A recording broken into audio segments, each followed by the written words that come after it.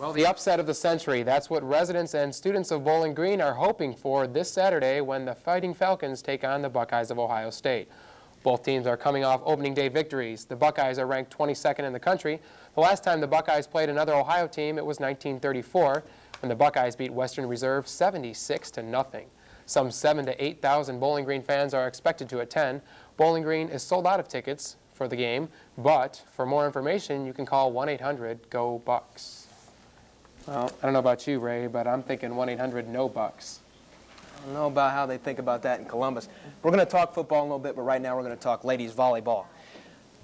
Well, after finishing 2-1 in the Brown and Orange Invitational, the Lady Falcons got back on the winning track last night, cruising past Wright State.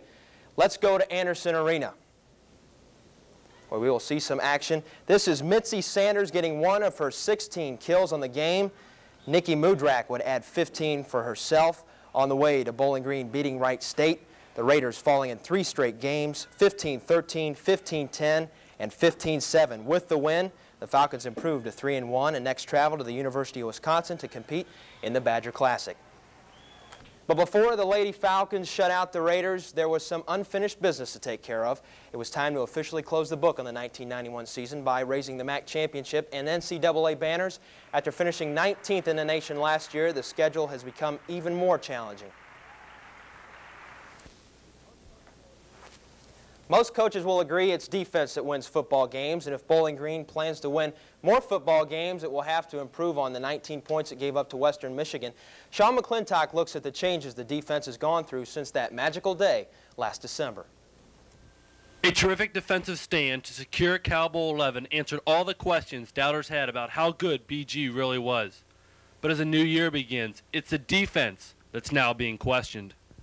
The whole question of how good we'll be defensively will depend on how well we gel in the defensive line. We lost some tremendous players from a year ago. We had 3 seniors who had a lot of experience and played hard and made a lot of plays for us. And the guys up front are big and strong, and they play hard, and they just need some game experience. And 2 of them, Clint Frazier and Bob Dudley, did get quite a bit of experience a year ago. So we think we're in a lot better shape there than it might look. While the entire front 3 are new, the linebacking faces remain the same, with the exception of the addition of Akili Hutchinson. Akili Hutchinson, who redshirted a year ago, is going to be playing an outside linebacker position, or will linebacker position, the position that Artie Mangum played last year. With the ability to move Artie to the inside linebacking position, it really helps us because now people can't run away from Artie Mangum. He's going to be a guy that's going to be able to run sideline to sideline and really be more active in our defense. With nearly an entirely new defensive line and realignment of the linebackers, strength and consistency will be in the secondary. And that's where you find the killer bees, Burris, Brooks, Belinsky, and Bear.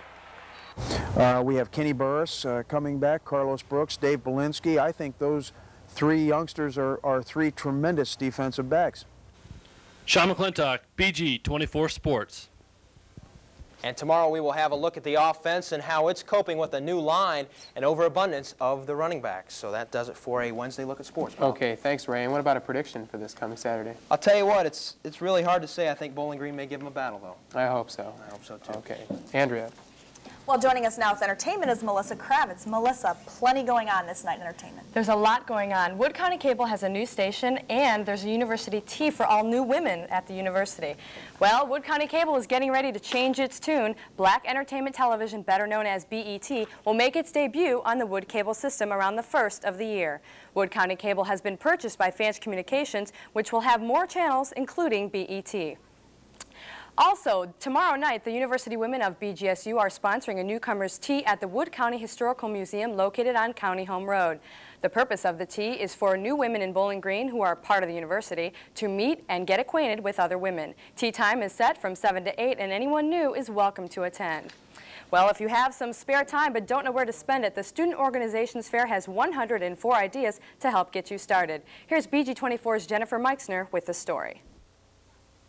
Interested students flock to the University Union to gather information on over 100 organizations here at Bowling Green. Everything from the People for Animal Welfare to the Ohio Student Education Association was represented. We have everything ranging from Friends of the Deaf to Mortar Board to there's some fraternities.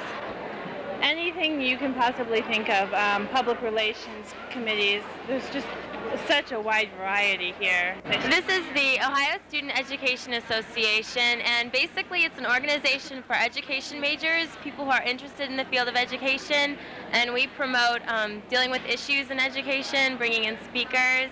It's an awesome organization. It's very big on campus. There's about 400 members.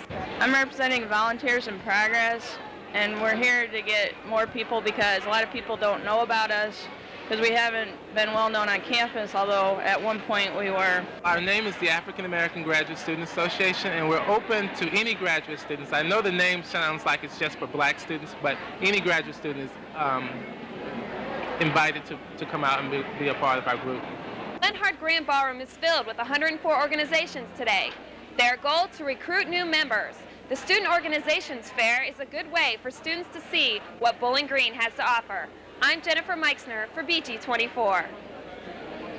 Thank you, Melissa.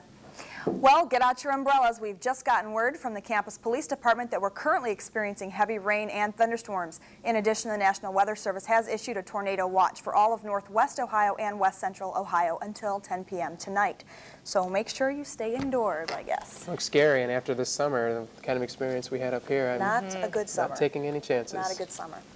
Well, we thank you for joining us on our first newscast, and we hope to see you back here every night at 5:30. Until then, have a great night. Good night. Good night.